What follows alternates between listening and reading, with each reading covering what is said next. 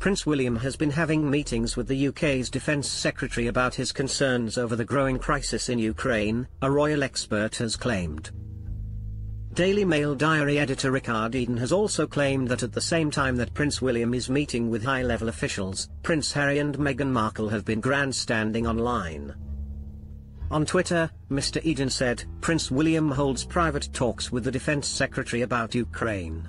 The journalist added that Prince Harry and his wife Meghan Markle were grandstanding about Ukraine online.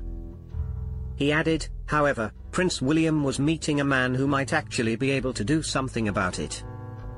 I hear he held talks at Kensington Palace on Thursday with Defence Secretary Ben Wallace.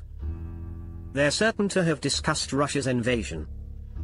Although a source says the tete-a-tete was scheduled before the crisis unfolded. This week, Prince Harry and Meghan Markle condemned Russia's invasion and said they would stand with the people of Ukraine. In a statement posted to their Archul website on Thursday, the royal couple urged world leaders to support Ukraine.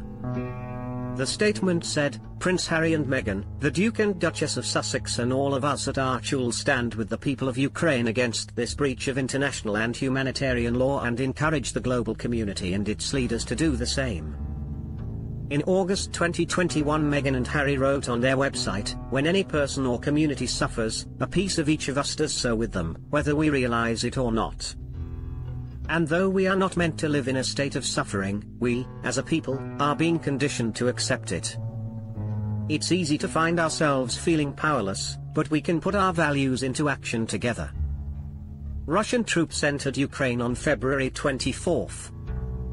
They are now approaching the capital city of Kiev. On Thursday morning, Russian President Vladimir Putin announced a special military operation in Ukraine. In response, US President Joe Biden announced sanctions on Russia. The US president said, Putin is the aggressor. Putin chose this war.